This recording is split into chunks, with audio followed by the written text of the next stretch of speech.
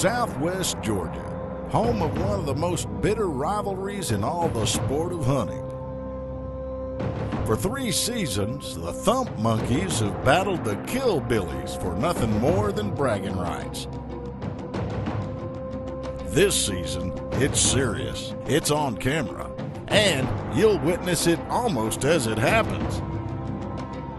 This is Foxworthy Outdoors, Inside and Out.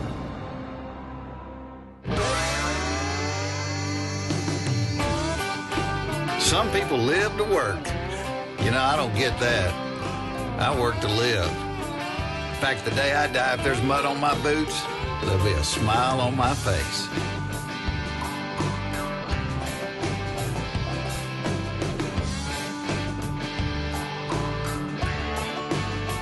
These are the people I like to hang out with, doing the stuff we like to do, and I love it.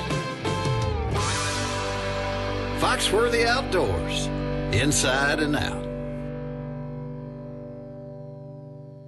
Welcome to Foxworthy Outdoors, Inside and Out. Well, it is the opening weekend of bow season in Georgia. Where's Jeff? On the road in California doing shows. Like, I don't know how they know how long to make the cord for the first bungee jump at a new place. All right, Ed, let him jump! All right, Ed, shorten it up a little bit. Give his girlfriend a free t-shirt. To pay for all the grain and all the stands and all the stuff that's needed on the farm. In the meantime, all my knucklehead friends have the key to the gate, and they are running wild. Now, this first hunt is going to be with my brother Jay. We have some sawtooth acorn trees that are dropping, and the deer are pounding them, and I think Jay has a chance at a pretty good deer here. All right, here we are in Georgia, September 8th, opening day of bow season, and we're set up over some sawtooth acorn trees where we've been seeing a lot of deer. Actually seen a couple of pretty good bucks, but a lot of deer. As a representative of the Killbillies, I'm trying to get us on the board first.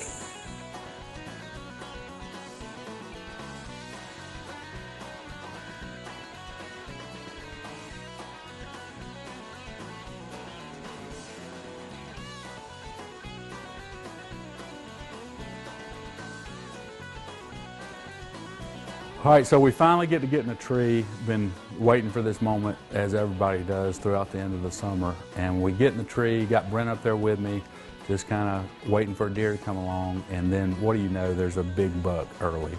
When the big deer walks out, and I've got the Killbilly Devil on my right shoulder that is so thankful that we actually have got horns in range opening morning, but also I've got the Thump Monkey Devil on the left shoulder that says he's 3-year-old deer, you know he's a 3-year-old deer, so you better pass the memo on to your hunter. You know, Glenn had told us there was a couple big deer over there, so this big deer comes up after watching him pretty close. He needs another year, so we let him go, but it sure was fun to see and kind of got the heart going to start the season.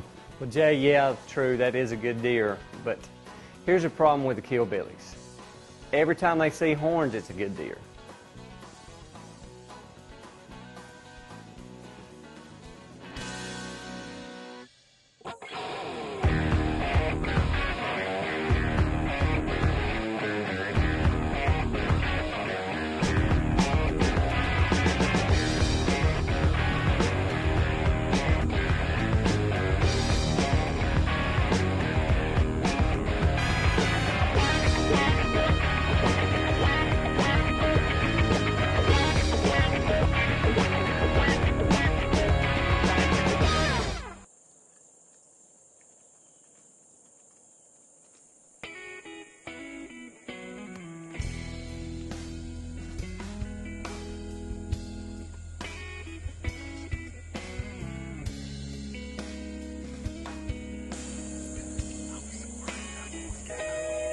Well, Jay didn't get his shot. Doesn't mean a new prospect didn't stick one. Well, at least somebody got it done on opening day. Somebody had to. Somebody had to pull the slack in this. Yeah, good. The only good news is you ain't a Thump Monkey. And Killbillies have a tradition like none other. Hey, that's what I hear. We don't have a lot of standards, Well, But I'm telling you, it's easy management to play for. Start playing for the Thump Monkeys. They're old, they're cranky. Every one of them is about 103. Congratulations, boy. First deer of the year. yes, sir. Dirt, baby. He's unspoken for in more ways than one, but we want to make him a killbilly.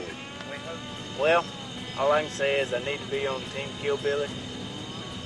This here's my first resume. I hope it's just good enough to get on the right team instead of the old man team. On our farm, we have two teams. It's the Thump Monkeys, which is me, my farm manager Glenn Garner, my buddy Larry Burns, and Ned Yost, the manager of the Kansas City Royals. We've been together for 3 seasons. We have 3 championships. We're professional. We go out there and we do it right.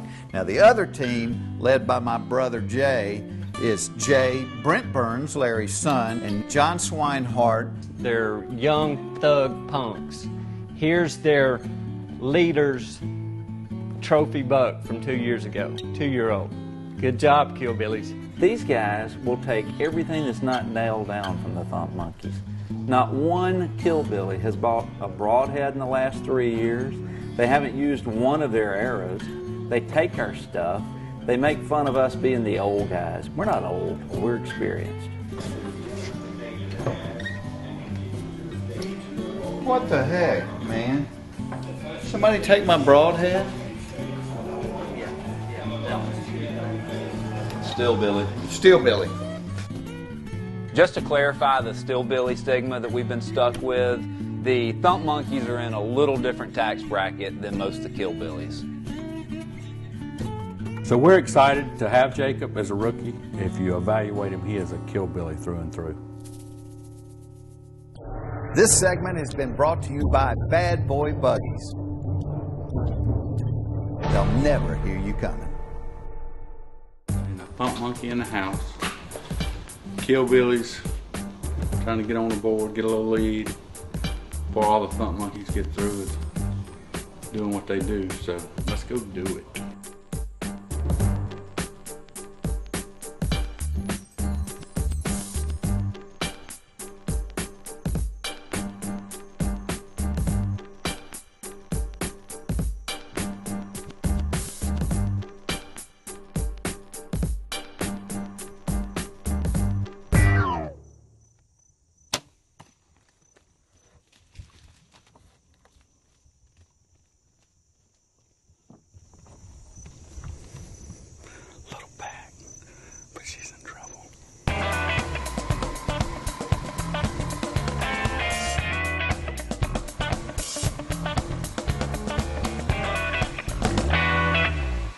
This segment brought to you by Foxworthy Outdoors Deer Tracks, powered by Helena. Put them where you want them. All right, here's the way the scoring goes for the competition. You get 3 points for a doe. If you happen to shoot 2 in the same day, you get bonus points for that. 10 points for a buck. We do have daily double bucks on each side of the property, which is a selected cull, and those are worth 20 points. And then 1 point for varmints and 5 points for coyotes. So there are a lot of opportunities to get points. You know, about the scoring system, I saw Big when he was going through this with you guys, and he forgot a couple of points. It's minus 10 points for a buttonhead, and also minus 10 for a deer that's not old enough to shoot. Killbilly's written all over it. We gonna smoke some.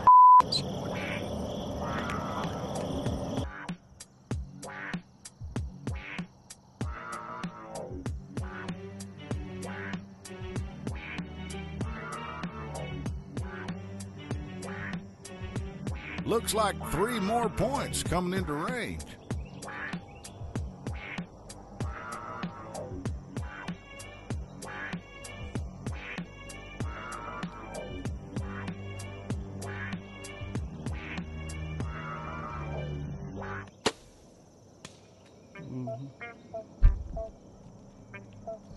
We just reached out and stuck one a long way right there. She was at 72. And we're another one slow morning. We Well, what the people didn't see is Brent's 25 and 35-yard chip shots he missed just prior to that. She's clean. I got these guys scared to death about shooting buttonheads. Killbilly's on the board. We're up 9-0, guys. The year's off to a good start. You know, you'll hear the Thump Monkeys when they're pitching themselves, call themselves professionals and all that, but really, they're just old. Yeah, it might be a little bit older, but they really are the ones that get it done. This isn't going to be a competition. It hadn't been for the last 3 years. They have had a little bit of a run, has a little bit of something to do with one of them owns the farm, one of them manages the farm. The Killbillies get every single trail camera picture that the Thump Monkeys get. You can mark this down. Thump Monkeys, 3 in a row. Stillbillies, still taking our stuff. I think this is the Killbillies' year. You know, throughout the course of the season, we have a lot of people on the farm, whether they're ball players in town having a game, different celebrities in country music, or sick kids or wounded warriors. This is how magnanimous the Thump Monkeys are. We always give those points to the Killbillies because we know at the end of the year, it's not really going to matter anyway. At the end of week 1, it's Thump Monkeys 0, Killbillies 9. This has been a Sub 7 production in association with Foxworthy Outdoors.